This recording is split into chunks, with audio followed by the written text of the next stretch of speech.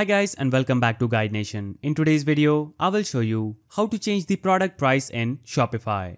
In order to do this, first of all, navigate to Shopify and log in using your user credentials. After you're logged in, you will see this page. On this page, you'll have to just click on the products option on your Shopify dashboard. So click on products option, that is the third option on the left, and now you'll see the list of products you will have on your store. In this list, choose the product that you want to change the price of. So I'm going to select this product. I'll click on it. I will have to scroll down. After I scroll down, under the media section, I will see pricing. So under pricing, it is currently for $12. So I will add the price as $50. You can add any price you want and click on the save option at the top right corner. So I'll click on save.